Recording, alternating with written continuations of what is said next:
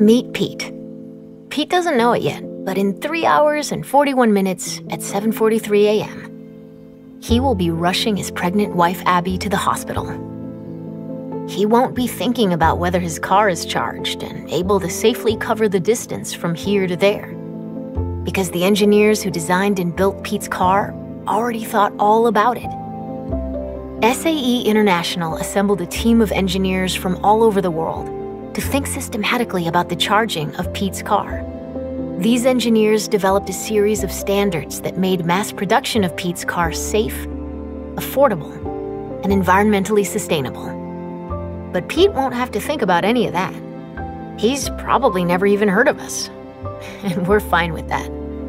Because in helping the engineers keep Pete's car fully charged and safe, we've done our job. Sleep well, Pete.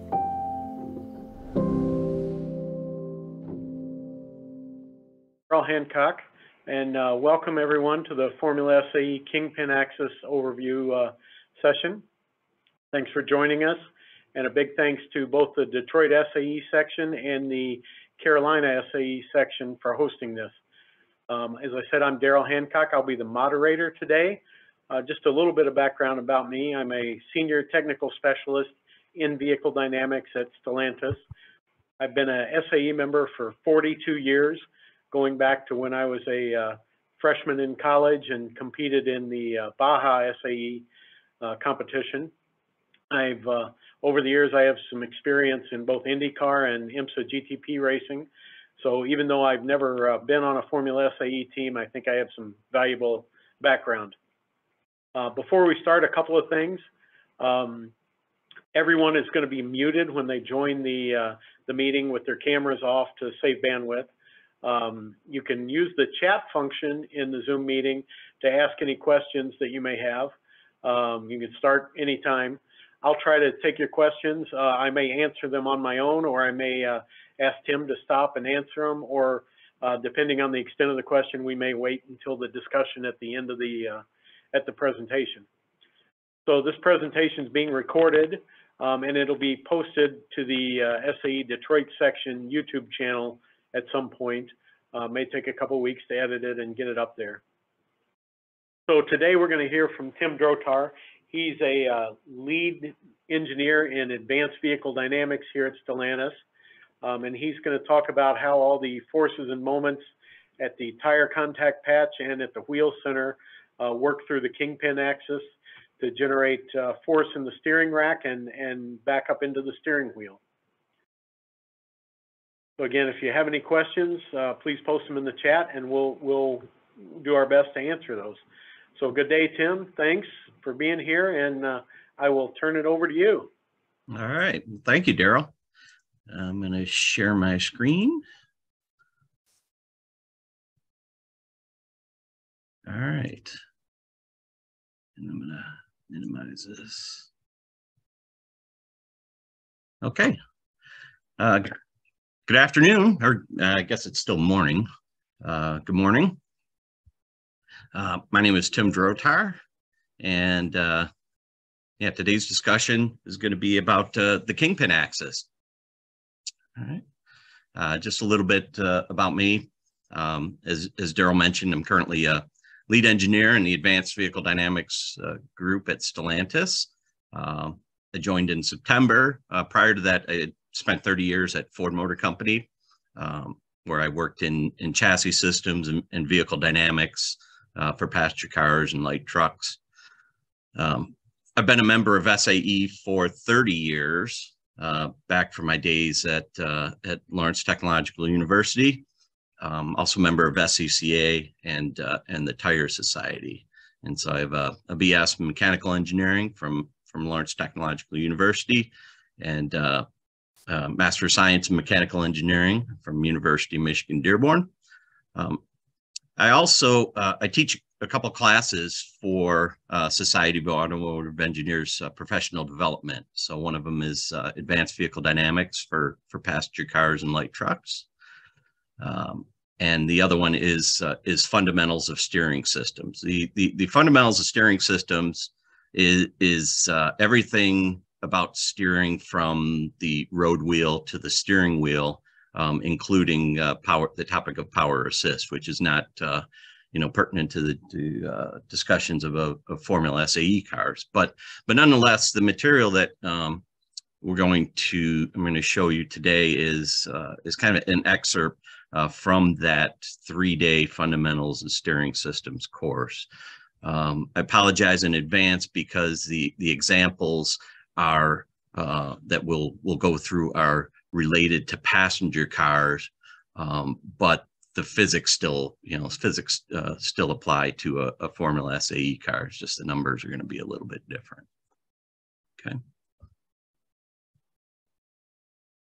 Okay. Yeah. So hopefully, through the course of today's discussion, we're going to go over some learning objectives. I'm going to give you some references, books and papers and so forth that are useful in your analysis of the steering system, specifically to the Kingpin axis. We're going to go, take a look at how we define the Kingpin axis, what it is, and how we can determine the Kingpin axis in our vehicle. Going to go over a review of parameters associated with the Kingpin axis, and some of these may sound familiar. Daryl had presented, I think the last session was on the topic of alignment, and so a lot of the Kingpin axis parameters Daryl had covered, things like caster angle, Kingpin angle, Kingpin offset, scrub radius, and so forth. So they may sound familiar to you. If not, don't worry. We'll go over them in sufficient detail. A large part of the presentation today is going to be looking at the components of force that make up the Kingpin moment. And so, but when we say Kingpin moment, it's the torque or the moment about the Kingpin axis that is going to be due to forces and moments that are being generated in the ground plane or at the wheel center. And we'll go over that, like I said, in great detail. We're going to calculate what we call the axial Kingpin moment, which would be the sum of the left and right Kingpin moments. And then we'll give you one way to convert that Kingpin moment to a steering wheel torque. So for those of you, FSAE participants, during the tuning of your car or your development or at events, you may have heard the drivers say, hey, the steering torque is too high, or it takes too much effort to hold in a turn. Or conversely, they may say, I'm not getting any torque feedback. I don't know where the car is. And that's all related. That amount of torque at the steering wheel is all related to the forces in the ground plane, and how they create and generate that Kingpin moment. So again, we'll look at one way to calculate or to convert that Kingpin moment to the steering wheel torque. And lastly, we'll just show how the Kingpin axis and Kingpin axis parameters fit in this thing we call the systems engineering B. And then, like I said, then we'll summarize and hopefully then some Q&A afterwards. So hopefully at the end of this presentation, you should be able to, identify the Kingpin axis for different suspension types commonly found on passenger cars and trucks. You'll also, one of the types that we'll go over is an SLA type of suspension, which is commonly found on an FSAE, front suspension. So we're going to cover, we'll capture the suspension geometries and steering that you guys are familiar with. We're going to define, hopefully you'll be able to define some of those key parameters that relate the location of the Kingpin axis relative to the wheel center and the contact patch, and then be able to calculate the moment about the Kingpin axis due to forces and moments at the wheel center and the contact patch. And lastly, estimate the steering wheel torque required to counteract that kingpin moment. And like I said, keep the vehicle in a state of equilibrium in a turn. Okay. Yeah, so the notes described here that we're going to go over, they're created from several sources. The one primary source is Gillespie's Fundamentals of Vehicle Dynamics book. And like I said, the equations that we'll go over for determining the kingpin moment as a function of the planar forces at the contact patch or the wheel center, they're like pretty much 99% straight out of Gillespie. So, just to expand it a little bit to capture some of to capture left and right wheels. Gillespie, his equations are developed strictly for looking at a single corner, but as we know, there's two sides to the axle, and so we want to be able to calculate these kingpin moments on both the left and right wheel. Couple other books that are really good that talk about kingpin geometry. The Rempel and Stoll book, Automotive Chassis Principles, and then in the steering handbook from Haar and Pfeffer is a really good one as well. Not only for kingpin geometry, but for just overall steering in general. And then lastly, vehicle dynamics terminology, the SAE standard J670, because one of the things we want to make sure is that we're familiar with the terminology and we're using the correct terminology when describing some of these parameters, so that is not to cause any confusion. Okay. All right. So the kingpin axis.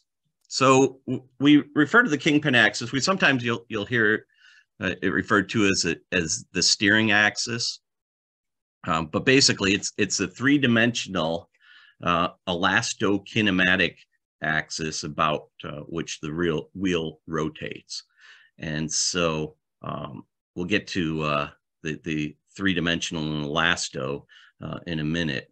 But in the old days, the kingpin was actually a pin, right? It was a pin that connected the spindle to the axle, and it was the pivot about which and it still is the pivot about which the spindle rotates relative to the axle.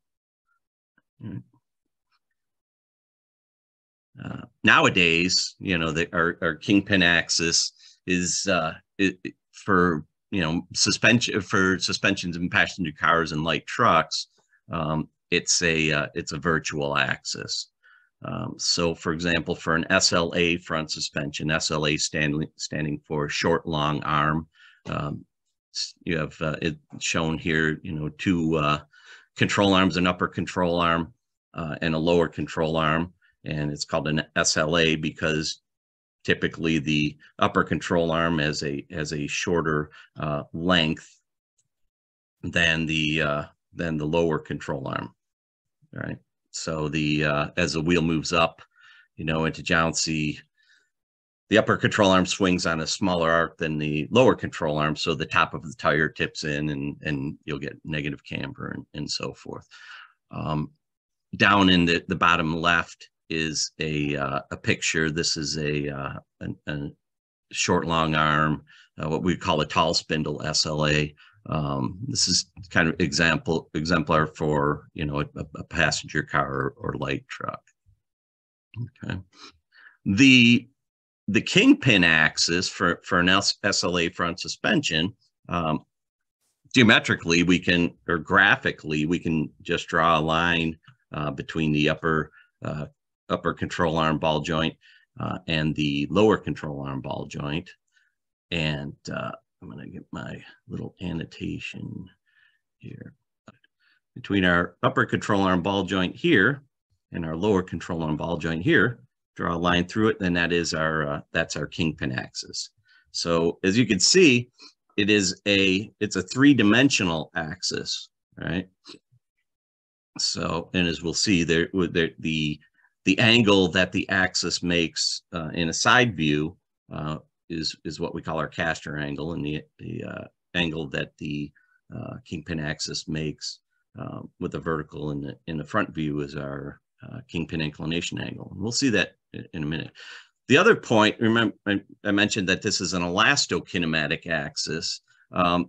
For a passenger car or light truck, typically your control arms are mounted to the body by rubber bushings. So you're going to have some compliance in those bushings. So you can imagine as you apply a lateral force or at the contact patch or longitudinal lateral force during lateral acceleration, during cornering, longitudinal force during braking, or tractive force, if it's front wheel drive, tractive force during acceleration.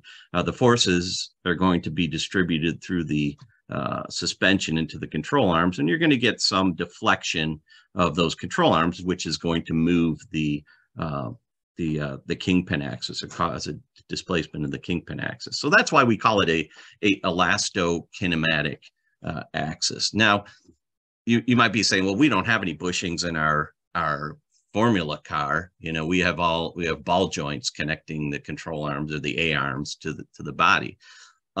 Just remember though that you know, metal has some level of compliance as well.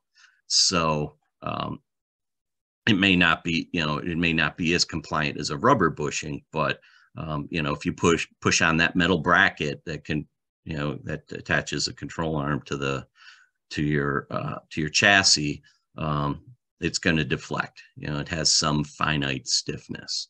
Okay, so just something to keep in mind. All right. Okay, so upper control arm, there's our lower control arm ball joint. Boom, there's our kingpin axis. Okay.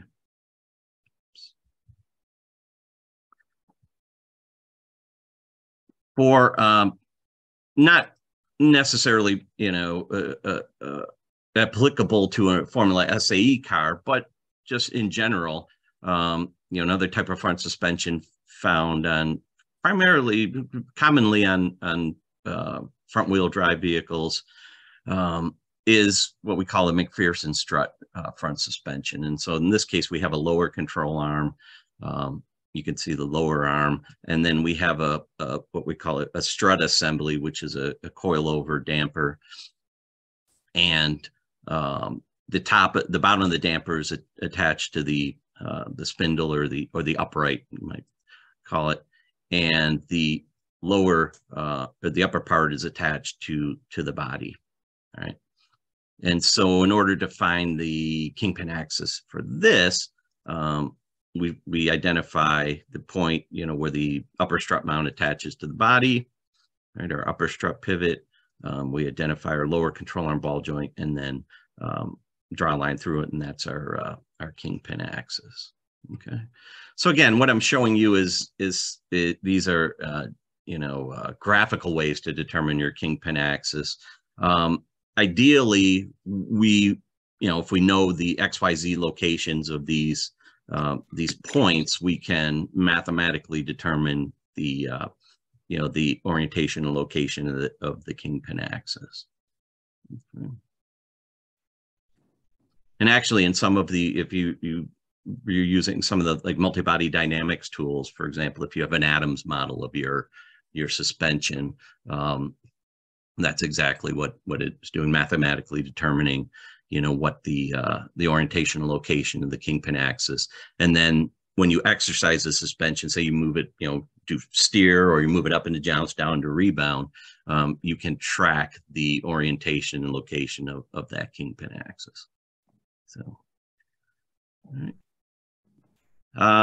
Yeah, lastly, kingpin axis for this is the kingpin axis for McPherson strut with what we call a double ball joint or double ball joint lower arm. So in this case, we have We have the upper strut pivot, and then we have a front control arm, and then we have a rear control arm. And instead of having just a single ball joint, we have what we call a virtual ball joint, which is the intersection of a line from along the front control arm through the front ball joint, or the front pivot to the front ball joint, a line from the rear pivot to body through the rear ball joint. And then that gives us our virtual ball joint. And then we connect the dots between the upper and lower, and that gives us our Kingpin axis. Okay. All right. So with regards to the parameters that are associated with the Kingpin axis, we're gonna let's look in a rear view of our suspension. And again, it doesn't matter if it's a strut or an SLA or a virtual ball joint. The parameters here are all going to be applicable regardless of the suspension architecture. Right. So the first one, we'll start at the ground. So we're looking in a rear view. We're going to start at the ground. Is this parameter called the scrub radius, right? And so, as you can see, the scrub radius, according to SAE J670 definition, right, is going to be the intersection. We look at the Kingpin axis and we project the Kingpin axis down to the ground plane, and then we take the distance between the where the Kingpin axis intersects the ground plane and a vertical through the wheel center, and that distance is what we call the scrub radius, and that's the moment arm by which longitudinal forces at the contact patch, or so braking forces, are going to generate a moment about the Kingpin axis. Okay, so that's scrub radius.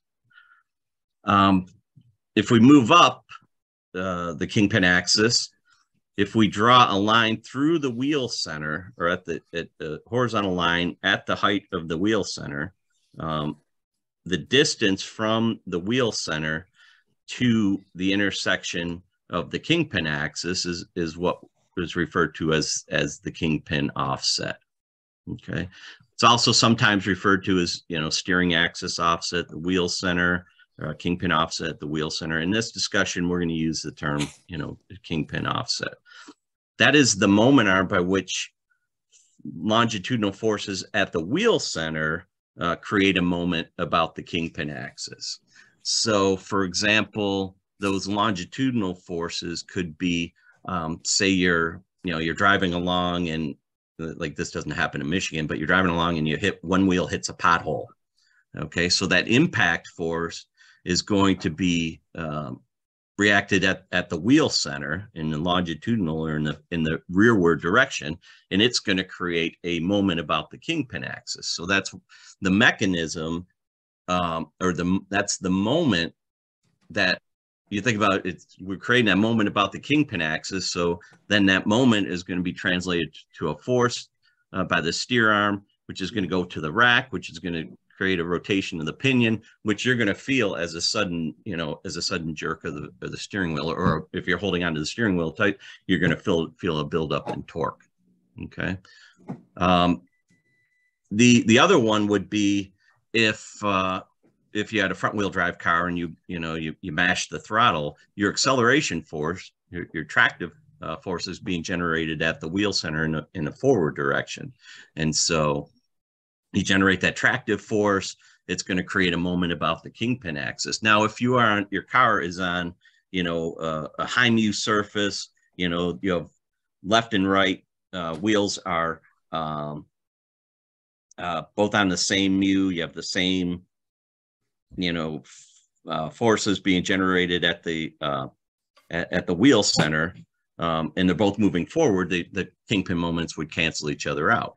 But say, for example, you're on split mu, where the curbside wheels, I guess, and this would be the right wheel is on a low mu and the left wheel is on a high mu, and you mash the throttle, you might feel a kind of a steer to the right due to the imbalance of kingpin moments. Okay, but the important thing here is to remember is that you know, like I said, braking forces are going to go through react through the scrub radius, and acceleration and impact forces are going to react on the kingpin offset. And then lastly is obviously the kingpin inclination angle, and this is the angle that the kingpin axis makes with the vertical. Okay, and by sign convention, it's positive when the top of the kingpin axis is tipped inward. Okay, side view. So again, starting at the ground, if we look at this at the kingpin axis and we draw a line through the upper and lower ball joint, this SLA example, or we have a McPherson strut, we draw between the strut mount and the lower ball joint. We're interested in where the kingpin axis intersects the ground. And so the distance between the point where the kingpin axis intersects the ground and the center line of the wheel is what we call the mechanical trail, or some people refer to as the caster trail. SAE J670 refers to it as caster offset at the ground. So this is part of the moment arm by which lateral forces are going to create a moment about the kingpin axis. Okay. If we go to the next, let's see.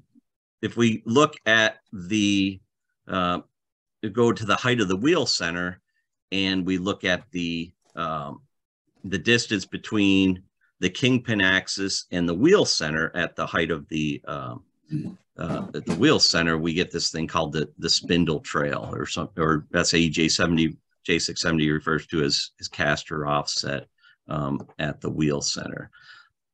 This is a parameter that we sometimes use to kind of get a balance. If we have a certain amount of caster angle and we're shooting for a certain amount of mechanical trail, this is one tuning knob, if you will, that allows us to achieve that. Typically, if you're on an axle, a driven axle where you have half shafts, for example, in a front wheel drive car, that spindle trail is going to be close to zero because of if you think about what happens when we're turning, you know, if we have that spindle trail, when the road wheels turn, if we have a spindle trail, it's going to cause a lateral displacement of not like a pure rotation of the wheel center, but a lateral displacement as well. And that would would cause some like plunge on half shafts and stuff like that. So, okay. Caster angle is the next one. So again, in a side view, this is the angle that the kingpin axis makes with the vertical. And again, sign convention is positive when the kingpin axis is tipped rearward. Another important parameter, not related to suspension geometry per se, but which has an effect on the kingpin moment, as we'll see, is this idea of the tire pneumatic trail.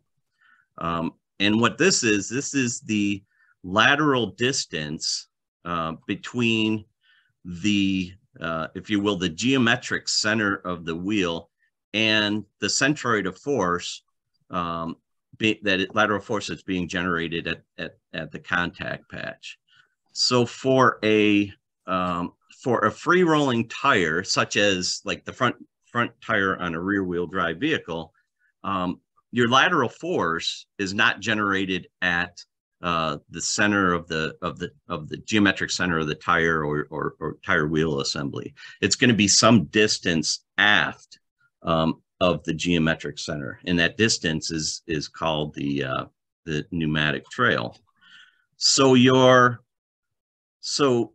the total, what we have is what we call the total trail, which is the sum of the pneumatic trail and the mechanical trail. So this is the total trail is the moment arm by which lateral forces at the contact patch, cornering forces, are going to create a moment at the kingpin axis.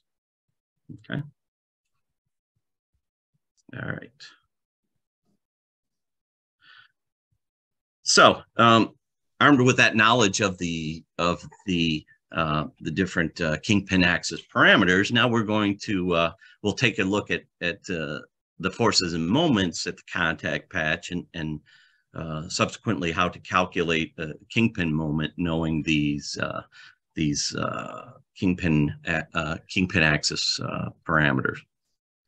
So when we're driving down the road, right, and any car, it could be our passenger car, it could be our SAE car, you know, we've got these multiple forces and moments being generated at the contact patch, right? So the three forces, the X force in the X direction is going to be, we'll generically call it our tractive force, right?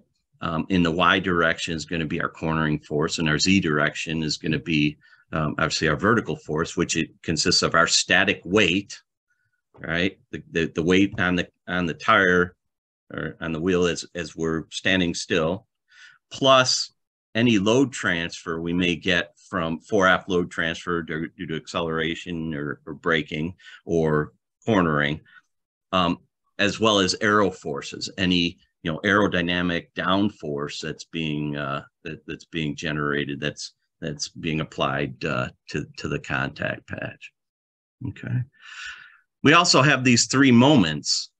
So we have what we call the tire overturning moment, right? And this is a characteristic of the tire, and due to the fact that, like the center of vertical center of force of the tire is not at the geometric center, or the center of pressure, I guess, in the contact patch is another way of thinking, is not at the geometric center of the wheel. It's, some disc is going to be, some distance either inboard or outboard of the geometric center. So that lateral pneumatic trail, if you will, times a vertical force gives you an overturning moment, about the longitudinal axis. Rolling resistance moment, that the MY, that's tire rolling resistance moment is a function of many things. Tire rolling resistance, many things. One of them being obviously being the pavement, the tire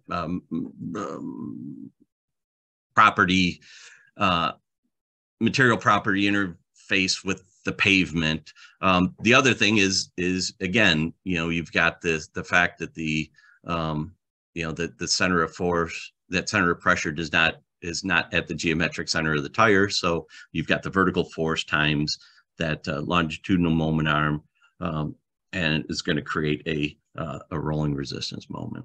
And then the MZ is what we call our aligning moment. And this is, again, this would be the aligning moment is going to be the lateral force times, say, at the tire. This is going to be the tire pneumatic trail. Okay. Okay. Hey, Tim, while we're still on the subject of tires, there was one question in the chat. How does the pneumatic trail change between bias ply and radial tires? I think it's going to be different. I may be old, but I'm not that old. I can't remember, wasn't around back in the days of bias ply tires. So that's a great question. I don't know. Honestly, I don't know.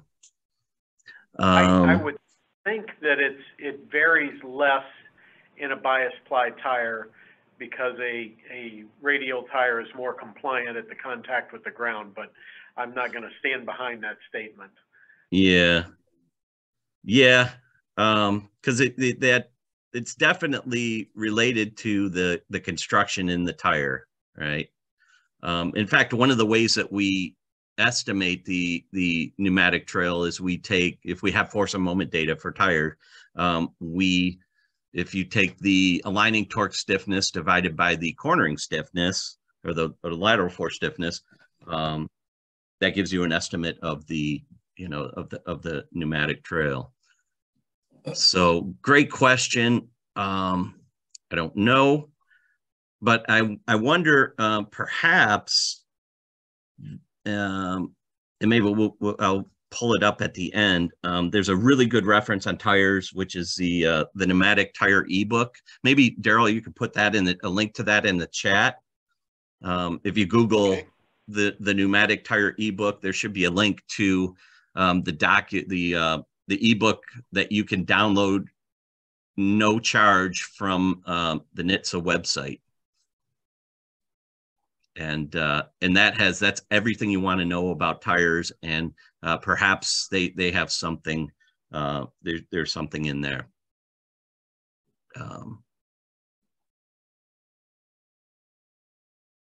Okay.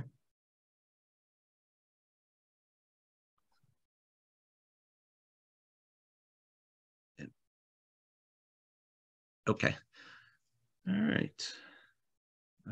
So when we're talking about the Kingpin moment, the total moment, we can, if we know that the geometry of the suspension, or the geometry of these parameters associated with the Kingpin axis, for given forces and moments being applied at either the wheel center or the ground plane, we can calculate the individual moments about the Kingpin axis due to these applied forces and moments, and that would give us, sum them all up, and we get a total moment about the Kingpin axis.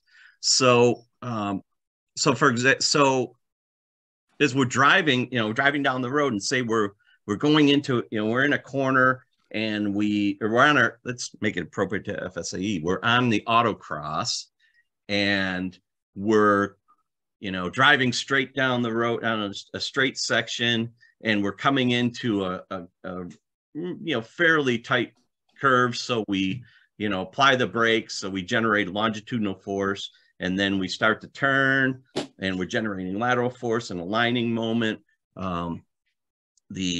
The vertical force is changing because because of the reduction in aero and the lateral load transfer. So we can calculate, for if we have an estimate of those forces, we can calculate what that Kingpin moment is going to be. And you say, well, how can you get the forces? Well, force equals ma.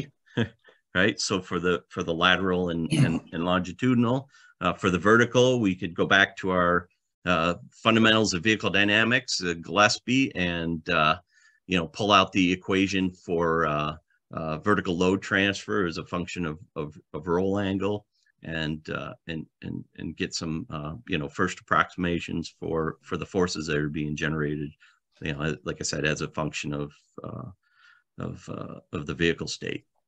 So let's take a snapshot in time, right? So we're on the brakes, we're in a turn, so we're generating AX and AY to keep this vehicle. So we're generating a Kingpin moment that is going to want to steer the tires, or steer the wheels out of the turn. So the driver is going to have to apply a steer input to generate a equal and opposite Kingpin moment, axle Kingpin moment, to keep the vehicle in that state of equilibrium.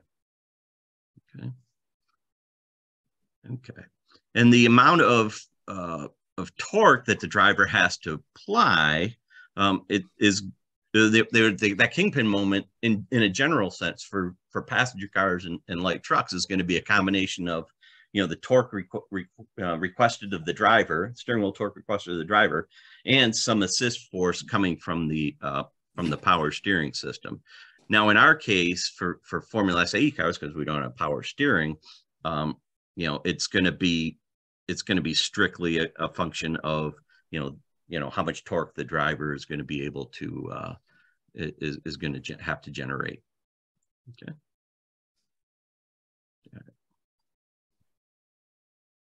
So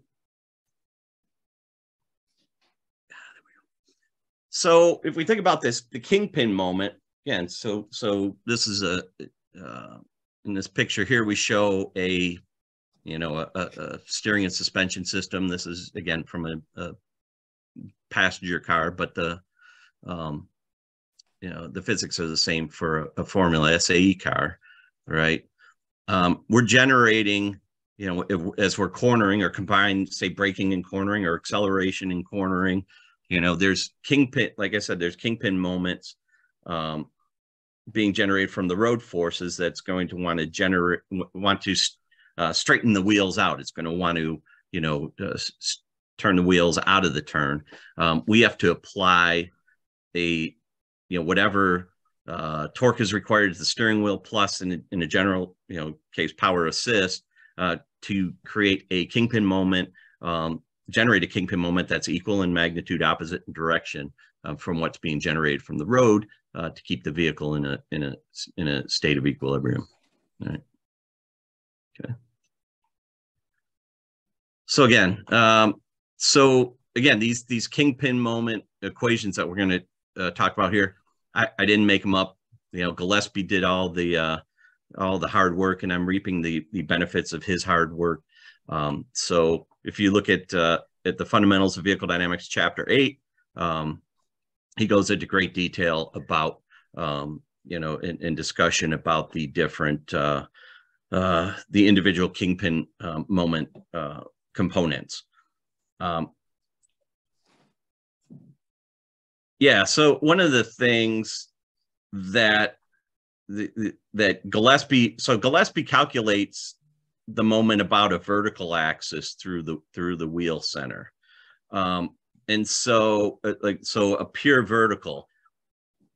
What I've done here is kind of expanded on it to actually, and you'll see there's a bunch of trig in here to take that vertical moment and project it onto the Kingpin axis, so you get a true Kingpin moment. So like I said, if you go to Gillespie, the equations are going to be similar, but you're going to see these additional sines and cosines there in these equations to reflect the projection of the moment, vertical moment, onto the Kingpin axis. Okay. So without further ado, if we look at braking forces at the contact patch, so we can calculate the moment about the Kingpin axis. So this is we've in the pictures here, we have the right and left front suspension. It's an iso sign convention. Positive X is forward, positive Y is to the left, positive Z is up. So if we know the longitudinal force at the contact patch, the braking force, that braking force times the scrub radius here is going to create a vertical, a moment about the vertical axis. And then if we take the cosine of the Kingpin inclination angle, here we project that moment onto the Kingpin axis. The other thing is that we have these terms here that capture this cosine of delta being the road wheel steer angle. So you can see when the vehicle is straight ahead, when the wheel is pointed straight ahead, this delta, the angle or road wheel angle is 0, cosine of 0 is 1. So this moment is going to be a maxima, all right? And then as you turn further and further, the road wheel further and further, this Kingpin moment due to the longitudinal force is going to go down, okay, by the cosine of the increasing road wheel steer angle. Okay, so again, if we calculate, forces at the left, force at the right, we can get a total axle Kingpin moment, the sum of the left and right. If everything is, so if we're, for example, if we're braking on symmetric, everything is symmetric. The left and right, we're high mu, both on tires are on a high mu. The scrub radius on both sides are exactly the same. The force being applied at the contact patch is exactly the same. You'll see that the left and right will cancel out, and so our kingpin moment will be 0. So what that means to the driver is that they're under straight line braking, right? So theoretically, they will not have to apply any torque to the steering wheel to create a kingpin moment to counteract any kingpin moment that's going to want to cause the car to drift under braking. Right? So this illustrates the importance of having in our FSAE cars of making sure that we've got we pay attention to our tolerances and our builds so that we have the same say the same kingpin inclination angle on the left and on the right. Okay. All right. That's braking. Not pertinent to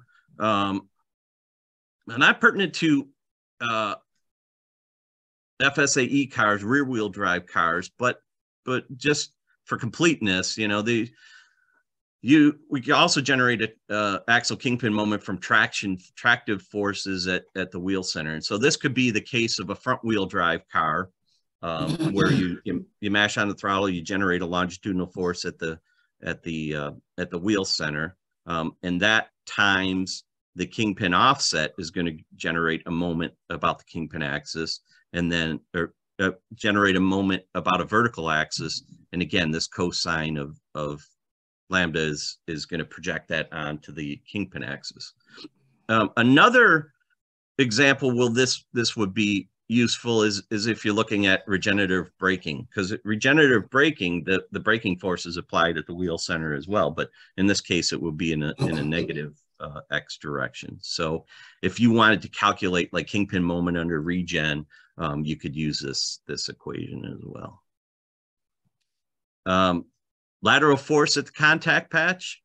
And so what we're going to do here is we're going to consider, in this case, we're going to say, okay, this is the lateral force is generated, is being generated at the geometric center of the wheel. And I know I said it's not, because it's really being, it's going to be at some distance called the pneumatic trail, behind the wheel center. But we're going to separate, in this case, in this analysis or these equations, we're going to separate out the effect of the lateral force from the aligning moment.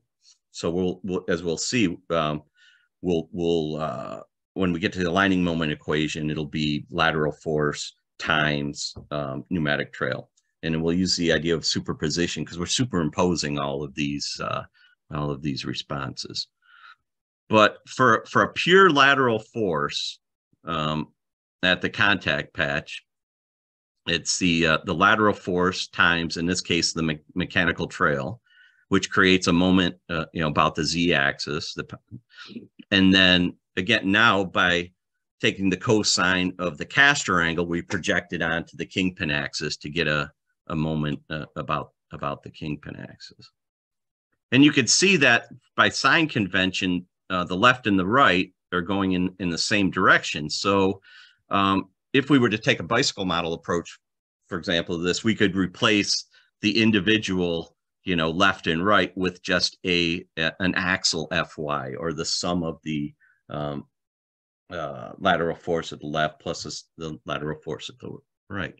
And you say, how do you get the Fy, right? How do you know what the lateral force is? Force equals ma.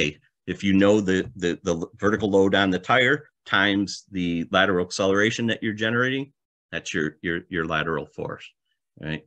So in this type of analysis, you don't need, I don't need tire force and moment data.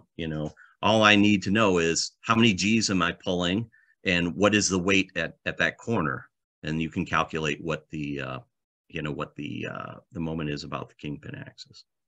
Okay. This one, kingpin moment due to a vertical force. So this one is a little more involved because the vertical force is going to act, as you can see here, it acts on the scrub radius, but there's two components. One is a component when we, in both cases, we're generating a moment about the x-axis, but then we're going to project it onto the Kingpin axis through the Kingpin inclination as well as the caster angle. And so we're going to go to the next slide. We're going to kind of break this up into two parts. So the first term, considering the first term, all right. So we've got the vertical force FZ and then sine of the Kingpin inclination angle. And so here's our, we've got our scrub radius here, right? And this term, this FZ sine of the Kingpin inclination angle, this is the component of the vertical force that's perpendicular to the Kingpin axis in the YZ plane, right? And so I know it may be hard to see from these cartoons, but imagine, we're operating in this, we're in this YZ plane here, and this is a force perpendicular to the Kingpin axis that's operating on that, on the scrub radius. All right. And you can see, one of the things that you can see is that left and right, they're, opposite in direction. So again, they're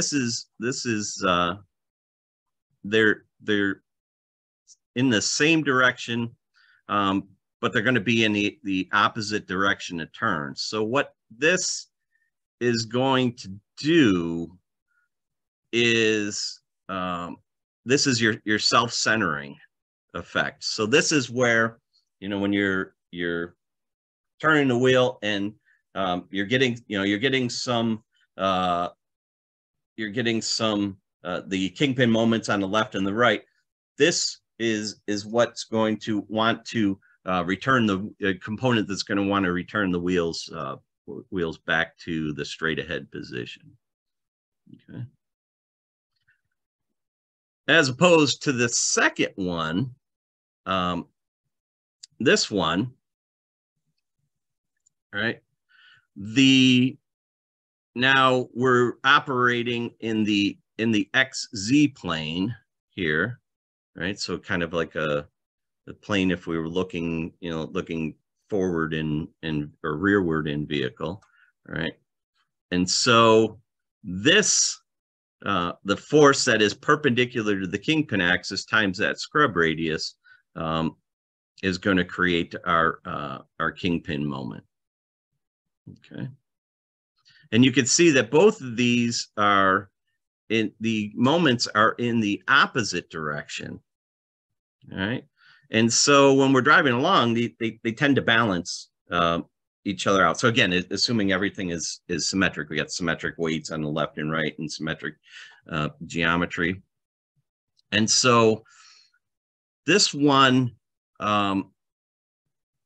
what you will tend to see, this is the component by which when you steer you steer your road wheel or steering wheel, you tend to see the body start to lift, right? Okay. All right. So these are the two components of vertical force that are going to create a Kingpin moment. So we're gonna sum both of these up and get a total Kingpin moment due to vertical force.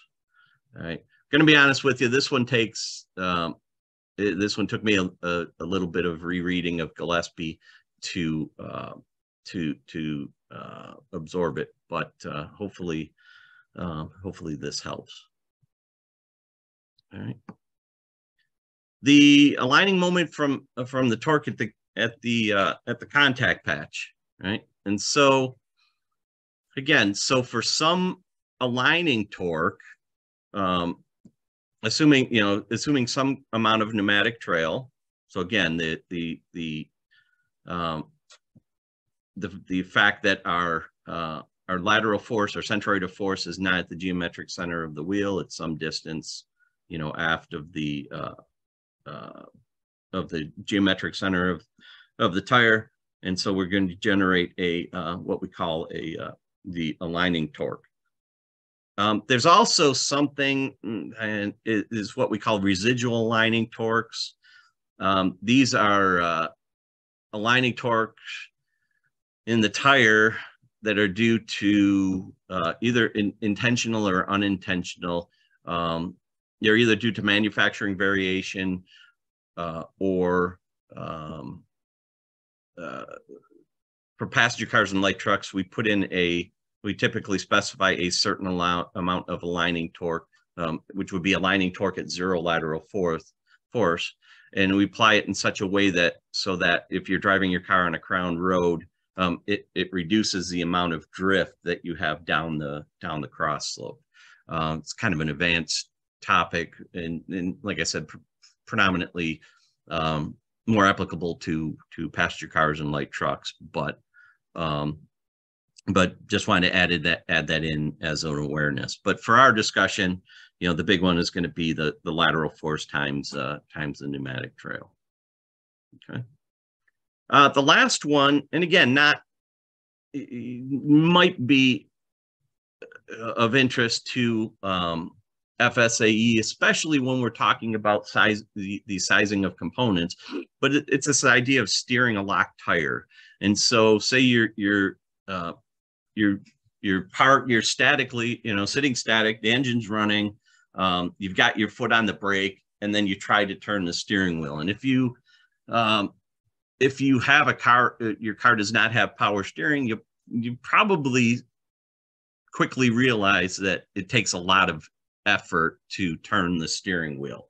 And that's because with your foot on the brake, we're literally dragging the tire about the Kingpin axis. So the moment arm is going to be the square root of the sum of the squares, or the resultant of the scrub radius and the mechanical trail. So we can calculate that Kingpin moment for what we call static park as the vertical force times some mu, and let's just say it's 1, if we're for conversation purposes, and you see we have the scrub radius and the square root of the sum of the square of scrub radius times the Kingpin inclination angle, and the total trail times the cosine of the caster trail. So that in total is going to give you that times the force is going to give you the Kingpin moment. Okay. All right. I know it was kind of deep in math, but these equations are useful and are applicable to spreadsheet engineering. So what we can do is we can create take these equations and plug them into Excel and do some calculations there. So again, this example here is out of my SAE class, my 3-day SAE class, fundamentals of steering systems, and it's kind of been so it's a passenger car example, but again, the physics are the same, so you can do this analysis as well. So for example, say we have a rear wheel drive sedan, it has rack and pinion steering, and you can see some of the parameters here. The front axle vertical load, overall steering ratio. This is, how many degrees of steering wheel angle to generate average steering wheel angle to generate an average of 1 degree road wheel angle. It has a relatively high Kingpin inclination angle. It's about 14 degrees. Caster angle, 3.6 degrees. Scrub radius is about 12 millimeters. Scrub radius, one of the things we try to minimize our scrub radius as much as possible, so that we're not generating, well, first of all, we're not generating large kingpin moments under braking and have to worry about like pulls under braking and a split mu, but also for tire wear. We typically, you don't want the tire to be scrubbing as we're turning. So like kind of a rule of thumb is no more, for passenger cars at least, is no more than 15 millimeters of scrub. Plus or minus 15. Mechanical, the caster trail of this particular vehicle has 25 millimeters of mechanical trail. The pneumatic trail for this particular tire is about 30 millimeters. That's kind of, for passenger car and light truck tires, that's kind of a ballpark value, reasonable value for a pneumatic trail, free rolling tire. So if you add the mechanical trail plus the pneumatic trail, we have a total trail of 55 millimeters. Okay. We're going to, like anything, we probably want to have some performance targets. We probably have some performance targets for our vehicle. And so at least in passenger cars, we have, we'll set targets for, if you look at steering wheel angle versus lateral acceleration, we probably want to have a responsiveness. We have a responsiveness target, a response gain target. If you take the slope of this, or the inverse slope of this line in G's per degree of steering wheel angle, that's commonly referred to as like the lateral acceleration gain. How many G's do I want per degree of steering wheel angle? We also probably have a target for steering wheel torque. For passenger cars, customer, we have a certain amount of torque buildup with lateral acceleration. So we're going to have targets for that. So let's say, and again, passenger car, we kind of the normal range of handling, linear range of handling, customer handling is going to be, up to like a half G. Anything above a half G, you start to get into limit handling for passenger cars. And so some of the assumptions of linearity that we're going to make and constant values for some of these parameters and linearity just starts to break down. So we're gonna look at this about half G. Passenger cars, we're also worried about how much torque that the driver has to provide. So we'll set a target for the torque of the steering wheel not to exceed a certain value. So we've got these performance targets. We're going to make the following assumptions in our spreadsheet. Again, we have symmetric front suspension geometry. So kingpin inclination angle on the left is equal to kingpin inclination angle on the right. The caster angle is the same left and right, and they're going to be constant. Okay, they're not changing. And in reality, we know that all of these parameters change with ride height and steer. But for this first approximation, we'll assume that they're constant. We're driving our car on a homogeneous surface, so all four tires have the same mu. They're free rolling front tires, so we're not applying any tractive force at the front axle. We're going to say no residual aligning torque. Again, this is probably something that if you were doing passenger cars, it's something that would be important, but I think for an FSAE type car, you're probably not. And then the other thing is we're going to assume that there's negligible steering friction, that every Newton of force or Newton meter of kingpin moment is going to be transferred directly and 100% efficiently to the steering wheel, and vice versa. Every Newton meter from the steering wheel is going to go 100% efficiently to generating a kingpin moment. But in real world, it doesn't. There's going to be some losses, some loss of efficiency due to friction in the racks and the ball joints and the steering column and all that stuff. Okay. All right. So now that we've set these ground rules, the equations that we're going to use are these. So we're eliminating the longitudinal. So we've got lateral force at the contact patch, vertical force at the contact patch, aligning moment, and we're going to do the static park. So the total kingpin moment is going to be the moment at the kingpin due to lateral force, plus a moment at the kingpin due to the vertical force, plus a moment at the kingpin about the kingpin due to the aligning torque, and then separately we'll calculate the moment at kingpin due to that static park or steering up a locked tire. Couple other things, I mentioned them in passing, but to show, road wheel angle is going to be related to the steering wheel angle by the overall ratio. I is the overall steering ratio. And the lateral force at the contact patch, we can calculate that as the weight times the lateral acceleration, or normal force at the contact patch times the lateral acceleration.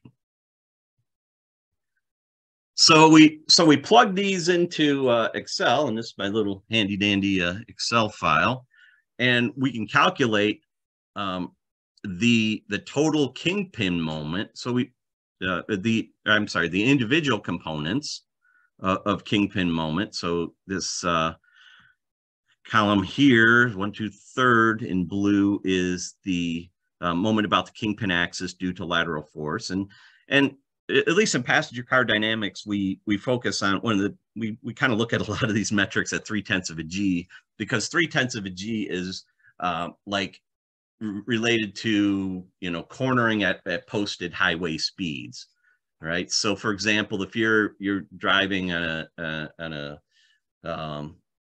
highway and you're in a banked curve or something, you're on a curve or something like that, and it says, oh, speed limit 50 miles an hour. It's because that road was designed so that if you're driving on that curve at 50 miles an hour, you're going to be generating about 0.3 G lateral acceleration. Okay, so 0.3 G, passenger car dynamics, you'll kind of hear that linear range of handling. It's a point where we're operating in linear range of the tire. We're not getting into nonlinear range of the tire. We're not getting into nonlinearities associated with the suspension kinematics and compliances and so forth. So this assumption of constant, things being constant and linear are still valid. Okay, so what this tells us is that at 0.3 of a G, all right, the kingpin moment due to lateral force is like 78, almost 79 Newton meters. And the fact by sign convention that it's opposite, it's a negative, tells us it's in the opposite direction of the steering wheel angle, right? And so this is ISO, ISO coordinate system. So this one, it would say, hey, I'm applying, I'm steering at, would be, this is like 75 kph, for example. I'm steering 21 degrees to the left, but I'm generating a total axle kingpin moment due to lateral forces of negative 78.6. So it's trying to steer the car out of the turn. So the driver is going to have to, again, as we'll see, the driver is going to have to apply a torque that is equal that generates a kingpin moment that's equal in magnitude but opposite in direction to keep the car in a curve. All right. So you can see that 78.6 Newton meters due to the FY lateral force. The FZ, it's small, right? It's in this particular vehicle, it's 0.75. So it's like 1%. Would that be? Yeah, it'd be like 1% of the FY. And the moment due to the kingpin, moment about the kingpin axis due to lining torque, is 91.5. So the lateral force and the aligning torque are kind of like the two biggest contributors. The other ones are, they're smaller, but they're not, insignificant. So, so we sum those up and we get the moment about the Kingpin axis. So at 0.3 of a G, the ground or the road is generating a total Kingpin moment, estimated Kingpin moment of 170.8 Newton meters, which is in the opposite direction. So it's trying to, steer the car out of the turn. By comparison, if we look at, at rest with the foot on the brake, right? When we start turning, we try to turn the steering wheel, we got to generate, 580. It's the Kingpin moment being generated by that interaction with the road surface is 587 Newton meters. So that's how much Kingpin moment needs to be overcome before the front wheels will begin to steer. Okay, a lot higher than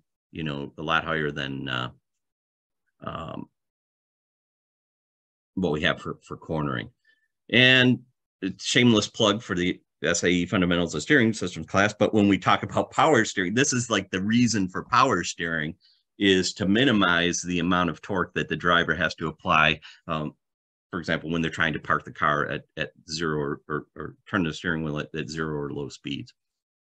Okay. So if we plot, the Kingpin moment versus lateral acceleration on a graph, so you can see just visually, you can see how the Kingpin moment changes. The red line here, this is cornering at, in this case, it's 75 kph. And then the lonely blue, green dot here is the Kingpin moment for static parking. Okay.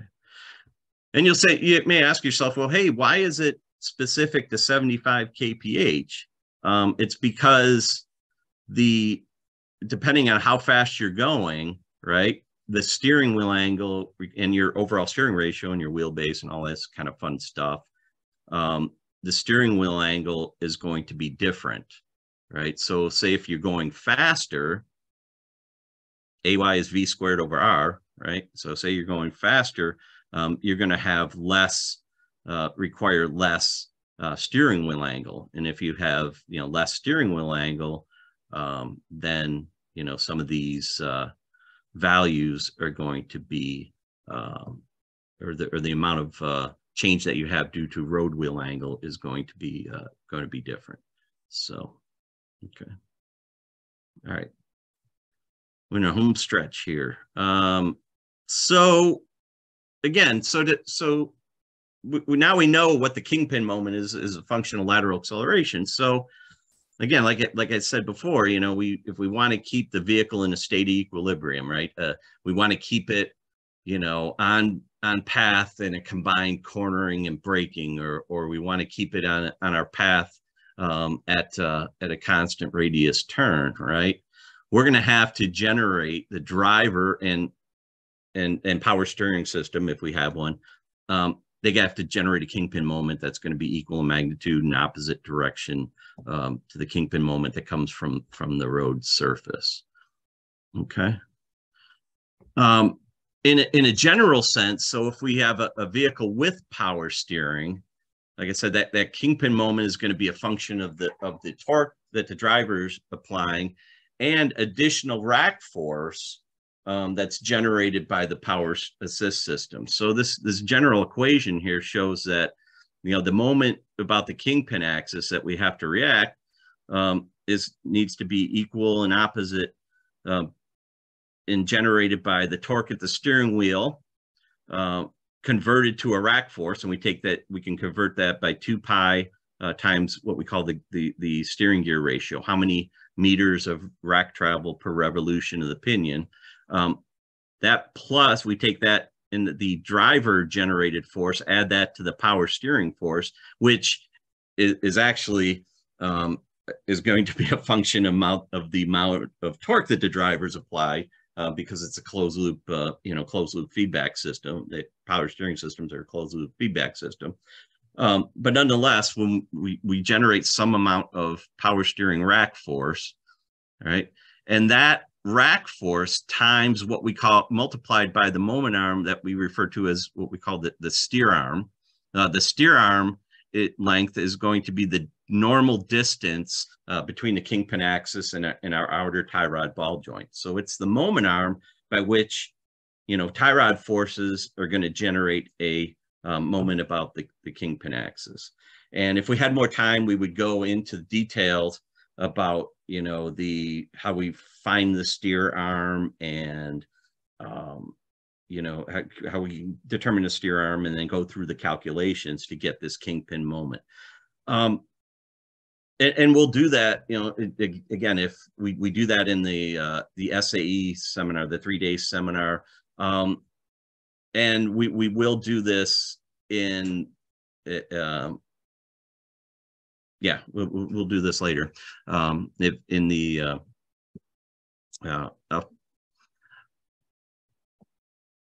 okay, and the but fortunately to simplify things for an FSAE car, we don't have power steering. So one of the ways that we can get the steering torque is to simply take that kingpin moment and divide it by our overall steering ratio.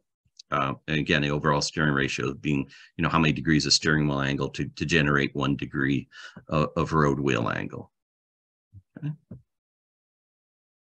And so going back to that Excel file again, our specs, remember we said that, we're going to assume our overall steering ratio for this particular vehicle is 14.9 to 1, or about 15 to 1. In reality, it's not constant, or it changes with increasing steering wheel angle due to many factors. One being your Ackerman steering geometry. Another one it would change instantaneously based on your upper steering. If you had, say, universal joints that weren't phased properly, you would get a sinusoidal, change in ratio with steering wheel angles. So again, unfortunately we don't have time to go into that, but we could at a later date. Okay. So going back to the spreadsheet now, I take that equation. Torque is equal to the kingpin moment divided by the overall steering ratio. The reason for the -1 is because then the torque has to be equal in magnitude and opposite direction of the kingpin moment being generated from the road forces. So you can see that without power steering in this is a road car, right? If we didn't have power steering in this road car at 0.3 of a G, the driver would have to apply 11.5 Newton meters of torque to the steering wheel to hold the car in a turn. That's a lot. Typical corner holding efforts at 0.3 of a G are really down around 3 to 4 Newton meters. So the customer would really complain about this. So hence the need for power steering. Parking on center, it's about 40, almost 40 Newton meters to start to turn the steering wheel. And the customer would absolutely complain about this. Our target is more like, 2.5 Newton meters. So again, this shows the need for power steering. Okay. So, and again, this is just a plot showing the steering wheel torque versus lateral acceleration. All right. So you can see the fact that we're assuming constant values for our kingpin axis parameters. We're assuming linearity, so it's no surprise that the kingpin axis, or I'm sorry, the torque versus lateral acceleration builds up linearly. All right. Now, one of the things that, say, if you instead of in the calculations use a constant, say you had a lookup table of, road wheel angle as a function of steering wheel angle, and which included any nonlinearity, then if you use that, you could capture, the buildup in torque as a function of that change in the overall steer ratio with steering wheel angle. Okay. All right. So in summary, we talked about the kingpin axis, being the three-dimensional elastrokinetic axis about which the wheel rotates. We showed some, different how to find the kingpin inclination or kingpin axis for different types of suspensions.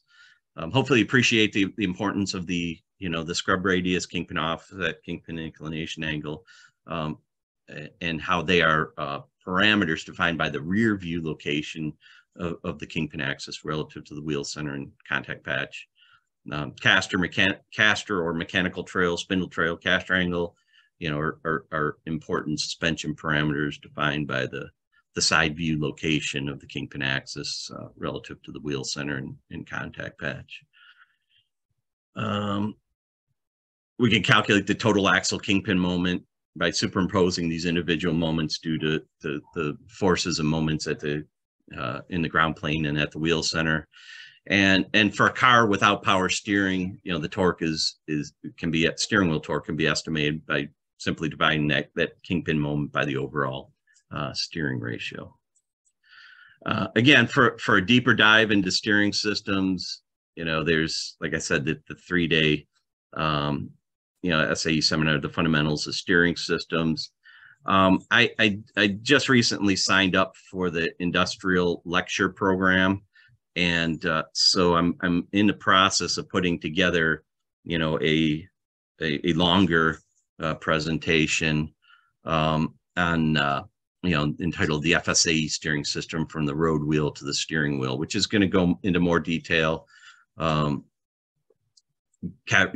about things, like Ackerman and the like I said, the steer arm geometry, the upper steering system, non-uniformity, things like that. So, but it's work in progress. So you could check the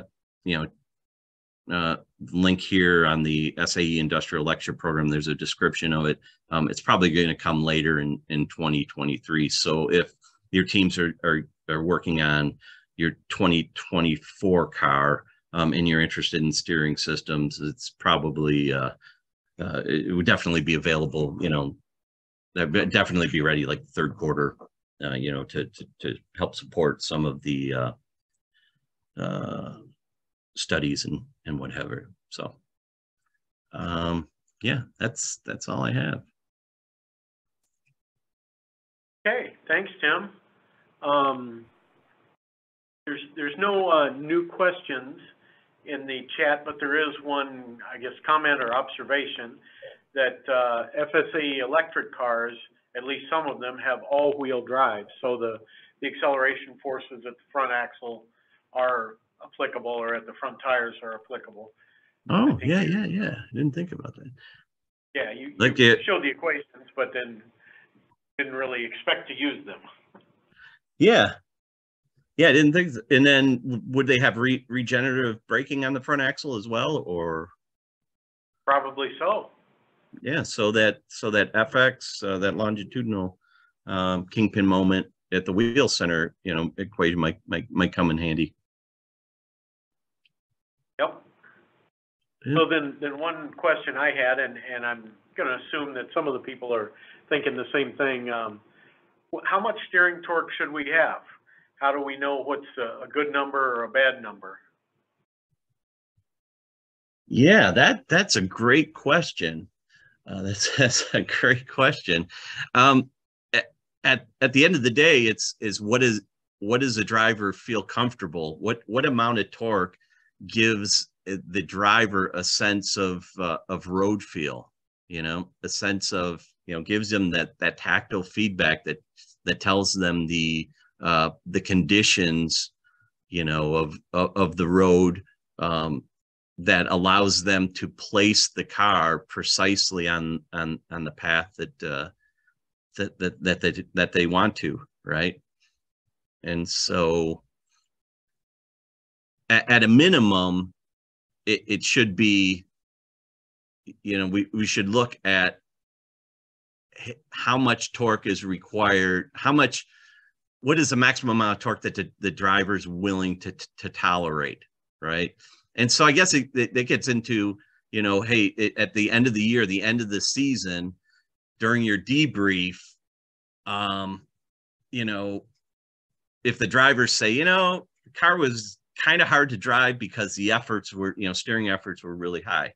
Maybe a good thing to do would be to then go and figure out, okay, what were the steering efforts, right? Either if you have, do some instrumented handling test, or perhaps doing a first principles approximation like we did here, kind of baseline where you're at.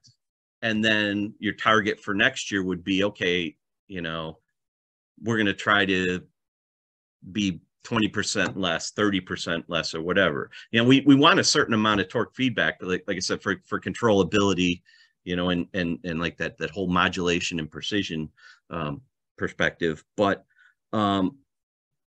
so we don't want too high efforts, but we don't want too low of efforts, such that the steering feels vague and the driver doesn't really know where it's at, right? So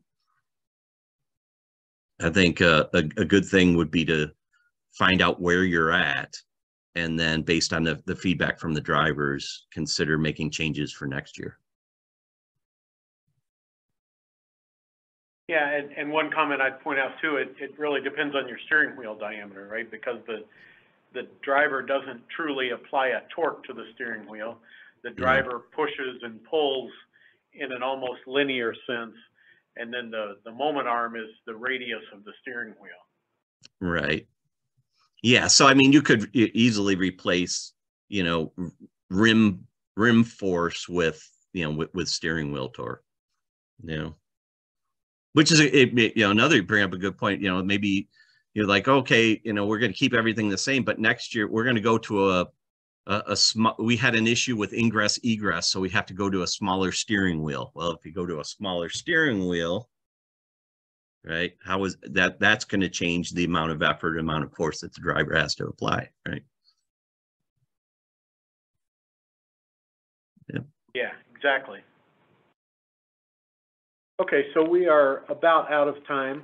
A couple more things. Again, this will be, this recording of today's presentation will wind up on the Detroit SAE section YouTube channel. I think somebody put the link to that in the chat. Give us a couple of weeks to get that edited and posted there. And then as the slide on the screen now shows, there's two more presentations in this series coming up. Next Friday, I will give a presentation on chassis and suspension development. And then the following week in February, I have another one on the very basics of shock absorber tuning or damper tuning. So please register for those at the SAE Detroit website. And we look forward to seeing you then. Yep. Thanks everyone for coming. Thank you. Thanks, Daryl. Thank you, Tim. Excellent job.